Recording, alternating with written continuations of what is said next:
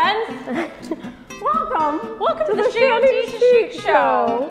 I saw that cat on the side of the road. The benefits of using plywood by Ashley Turner. So normally we are building a piece of furniture to fit that perfect spot or need that we have. Which is exactly why we started building furniture in the first place. But then occasionally we come across the most awesome hardware that just needs a piece of furniture built for it. And Whitney was totally inspired by this awesome furniture hardware, so she designed this piece. So today we are going to be building a 3-drawer dresser, and it's going to be going in my daughter's room, Hayden. So we're going to call it the Hayden Rustic Glam 3-drawer dresser. So let's build it. All right, so the first step is to build the face frames. Whitney's gonna build one and I'm gonna build the other. Yes, and this uses 1x3 whitewood or pine boards. Already cut to size. We did already cut them to size, but we've got to add pocket holes. So because we're using 3/4 inch material, we're gonna be making 3/4 inch pocket holes. So I'm gonna grab the Craig jig. And I'm gonna grab the Shanty cam. That's teamwork right there. So we are going to be using a K5 Craig jig. We often get asked what our favorite model of Craig jig is, and this has to be it because of the price and also the versatility of it. So one of our big tips is to mount it to a board. We've actually even added handles to this one because when you have longer boards, you're able to pull it up or put it on the ground if you need to. So we are going to be adding 3/4 inch pocket holes into our top and bottom trim pieces. And these are all, again, the exact same, but I'm gonna pick the side that I want to see the least, which in this case, it's probably gonna be this because I'm gonna paint it. Normally I'd want that to show, but since I'm painting it, we just will go ahead and hide it. And I'm locking it in place. Ash, tell them about our video that we have on this. So if you're wondering how to use a Craig jig, we have a video for that and we will link to it in the description box below. All right, so I have my wood in place and I've got my Craig jig set to the right measurement and I'm just using my drill to add these pocket holes. All right, now one side right here is going to be attached to one leg and then the other side is going to be attached to the other. So I'm just flipping it around. I'm making sure my pocket holes are going to be going on the same side. Put it in place and we're going to do it again. Like a pro. Do you know what pros do? Pros wear glasses and I forgot to put mine on. So problem solved. Yes, I know. All right, so I've got these 2 made. I'm gonna finish up the other 3 and then we'll put it together. It's raining sawdust, guys. It's raining sawdust. Hallelujah. It's raining sawdust. Usually we do this ahead of time and Whitney was like, oh, this will be a step we can show it because we don't show it very often, but then she's doing all of them. So I think maybe she was like, I don't feel like doing pocket holes today. That's what it was. It's exactly what it was. I did them on the plywood if it makes you happier. All right, so on the front face frame, we're also going to have 2 drawer dividers, and these are 1x2s. I'm also going to be adding 3/4 inch pocket holes to those. Booger shot. She always comes in for the booger shot. Just wait, because I'm going to be getting you later doing a little bit of something. I actually have the best job right here because I'm not having to build anything and I can just play with the GoPro and take selfies. We need to call it the Ashley cam. The Ashley cam. Crikey! Look at that drill. All right, pocket holes are made. Now we're going to assemble. That means I have to work now. Yes, it does. We've got all of our pocket holes drilled and now we're gonna build the 2 face frames and that is just a simple box. Pocket holes are gonna go on the top and bottom pieces and then the other pieces are going to go on the sides. We're gonna use wood glue and 1 1/4 inch pocket hole screws. So Ashley's showing y'all how we're putting in those 1 1/4 inch pocket hole screws. And she's not gonna get my fingernails because I had to pull all of my dip off because they were cracking. So she'll be doing that later. So we've got 2 pocket hole screws on that corner. Notice all the sides are flush. And then she's adding more over here. Slowly but surely. I gotta get some of this wood was a bit warped. Yeah, it's darn wood. Insert clamps. It's a little intense for. Hey, you know what? Anything for your sister. All right, so she has her corner lined up with a clamp right here. That's just holding everything together and adding the pocket hole screw into that space. Like a glove. Like a glove. You're so pro, Ashley. You know me. 2 frames built? We're good. We're 2 good? frames built. Okay. All right, so we've got the outside of the face frames done, and now it's time to add the shelf part of the face frames. So on one of your face frames, this is gonna be just slightly different because we are going to be adding our drawer dividers. And y'all need to make sure you go download the free plans because we put all these measurements out for you. You don't have to remember that these are in fact 7 and 7/16 inches apart, right? Right. You can go get the plans. So we will link them in the description box below. So go ahead and mark on the face frame 7 and 7/16 inches. Gotcha. That's a fun measurement, isn't it? 7 and 7/16. This is gonna be from the inside of that corner that you just made, and it's gonna line up. The opening is gonna be 7 and 7/16 inches because that's where our drawer face is actually gonna go. The easiest way to find that is, you know that 7.5 is 7 and 8/16, so it's 1 shy of the half mark. Y'all didn't know you were gonna get a math lesson today from You didn't Ashley. know that I was such a math whiz. Yep. Mathly Ashley. Okay, marks are made, 7 and 7/16. Here's your first one. So we're gonna add wood glue to each end. We're gonna attach them the same way that we attach the other parts of the face frame with that wood glue and 1 1/4 inch pocket hole screws. Are we going below the mark or above the mark? Each opening 7 and 7/16. So you're right there, yeah. Perfect. Need a mallet? Nope. Probably, because I'm the one that made the cups. Bragger. Close to perfect. That's what they call me. Close to perfect. Whitney. Almost, but not quite perfect, Whitney. Almost perfect, but not quite. So we're gonna add one more 1x2, and that's going to be our other divider. And we've already marked where that lines up.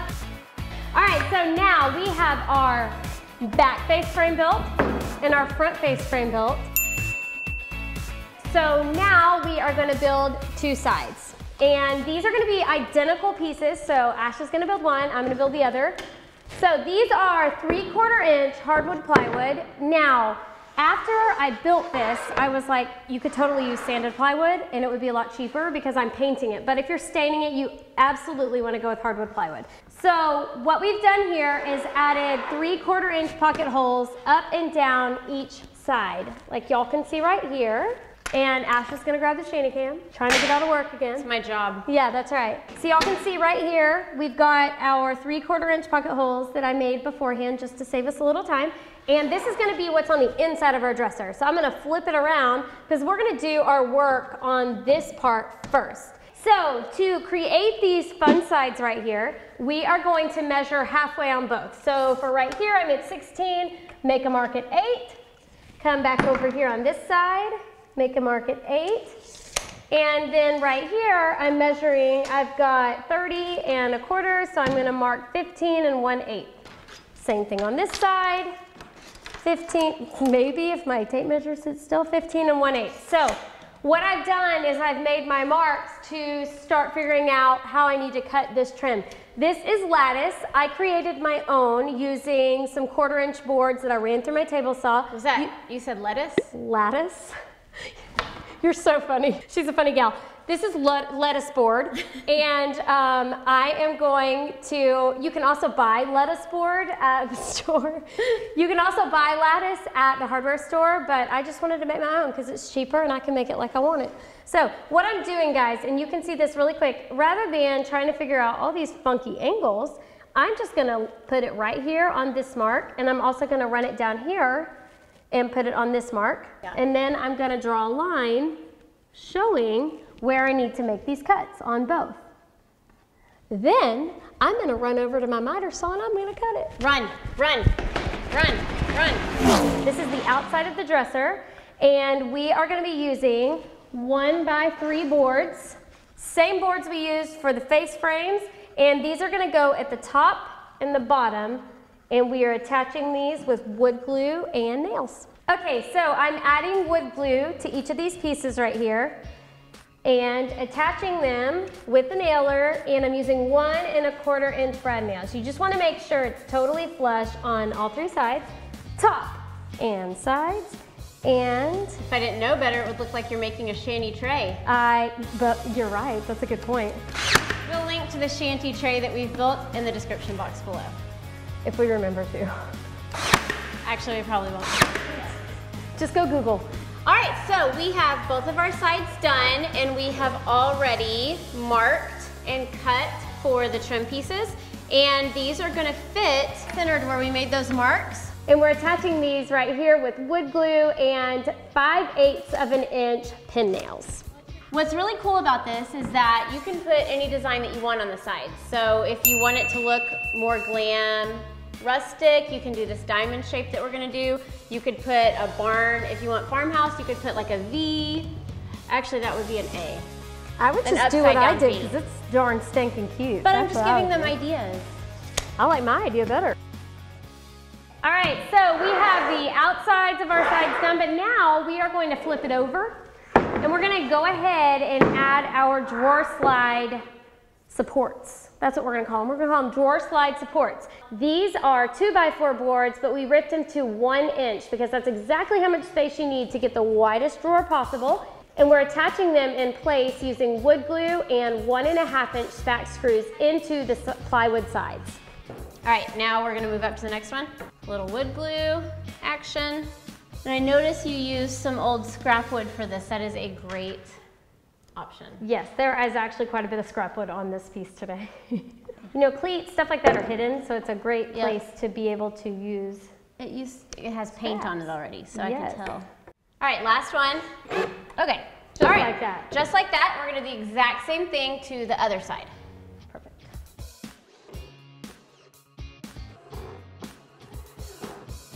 All right, so we have both sides done. The cleats are on each side of the inside. It's time to attach the base piece, and that is also a 3/4 inch sheet of plywood.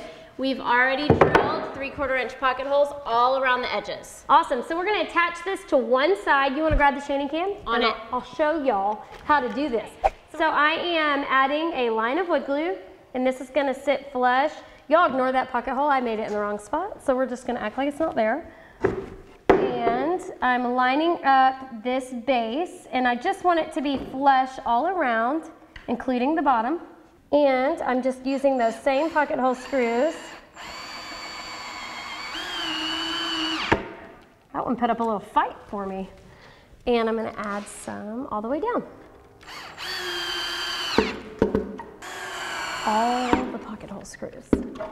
All right, I've got that side attached. Now I'm going to flip it over and we will attach the other side. That's a smart way to do it. Oh my goodness, like, so smart, right? Let me grab it. So cute. I know, isn't it so cute? So Actually, I walked over and saw that side and I was like, Look how cute, you're guys. fun. I know, she better flip and love it. She better be like, my mom and aunt are so cool. I'm so lucky. Man, I think she says that every day, actually. She works hard for the money. So hard for the money. So you better treat her right. Ooh, that's what I need to be singing to my children. All right, we have our base attached on both of our short sides, and we have our sides attached. Look how darn cute they are. Now we get to add some face frames. Yippee. Not this face. Not this one. We've got the sides and the bottoms completely done. Now we can attach the face frame. We're starting with the back face frame first, so we're gonna flip this dresser upside down and on top of the back face frame. So we're attaching that using wood glue and 1.25 inch pocket hole screws. All right, now I've got all these pocket holes done. I'm going to go on the inside of the dresser and I'm gonna use the same 1.25 inch pocket holes from those pocket holes that we've already drilled and into the sides of the face frame. All right, I have done all of the pocket holes on the back frame, and now while we have it in this spot and it's open on the front, we're gonna go ahead and add the drawer slides on each cleat. Whoop whoop, woo. So at this part, we're gonna be adding our drawer slides. These are 16-inch fully extending drawer slides. They are my favorite. I get them in a set on Amazon, and they are super cheap and work really well. So I'll link to those, I won't forget, in the description box. And what I'm doing, because I have this open, this is in this build, it's not necessarily like this in all of them, but this is the fastest way to get these on. And what I'm gonna be doing is lining up the top of each one completely flush with the top of that rail that I've made. And I also want that to sit flush with the front because our face frame is going to be even with our drawer face frames. That'll all make sense when I get it done. So let's just get these attached. Now these came with hardware. I'm using spack screws because they are so much easier. So it's gonna save me time and it'll make Ashley happier. Drawer slides are on. Now we can attach that front face frame. We're doing this the exact same way that we did the back face frame. We're flipping the dresser back upside down and on top of the front face frame. We're gonna do the exact same thing that we did on the back, where we go with 1 1/4 inch pocket holes into that front face frame. All right, we've built the whole dresser and now it's time to build the drawers to go inside of it. Yay. So we are gonna be using 1/2 inch hardwood plywood for this. I have ripped this down to 6 inches deep. These are gonna be 6-inch deep drawers. And we are going to be attaching the big sides to our smaller sides using wood glue and nails. And Ashley's gonna do the honor because I think this would be a great time to pull out Shanny Cam again. Shanny Cam time. That's right. Okay, I am adding a little glue. And then we're going to attach that small piece to the big piece. I like to set it up like an L and then use my nailer. Silence the phone! So I'm gonna add a little bit of glue on the end and attach it. I'm using 18 gauge brad nails.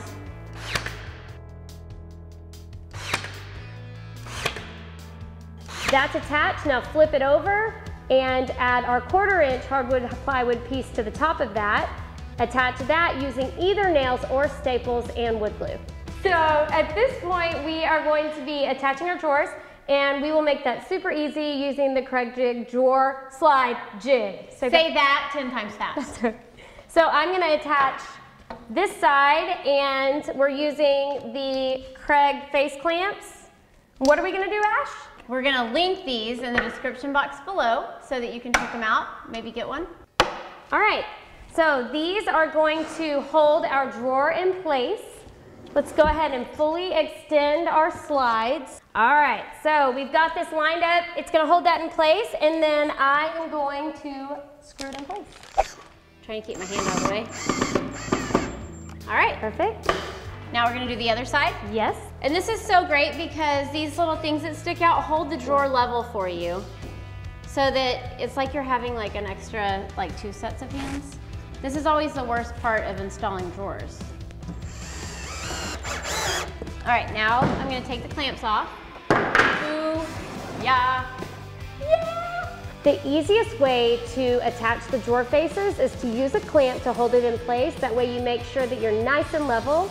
Just attach the face from the inside of the drawer with nails and glue and into that drawer face. Now we can attach the top. The final 2 steps of building this dresser are attaching the top and the back. This is super simple. It also uses a nailer, and y'all can check out our website for details on that. This looks so good. I love the white that you painted it, and I love that hardware. I know, isn't that hardware amazing? I wanted something simple that would show it off because, oh, it's just so awesome. Well, I love too that it can be a dresser, but it could also be a nightstand. It really would be the perfect height, especially if you had like a higher bed. It would be so cute. And look at all that storage. She's a lucky girl. She is a lucky girl. Now she better keep all of her clothes in it. I know, that's right. All right, guys, y'all be sure to subscribe. You do not want to miss another project that we have coming up. And we want to see your builds, so use #ShantyToChic on social media so that we can share them. Happy building.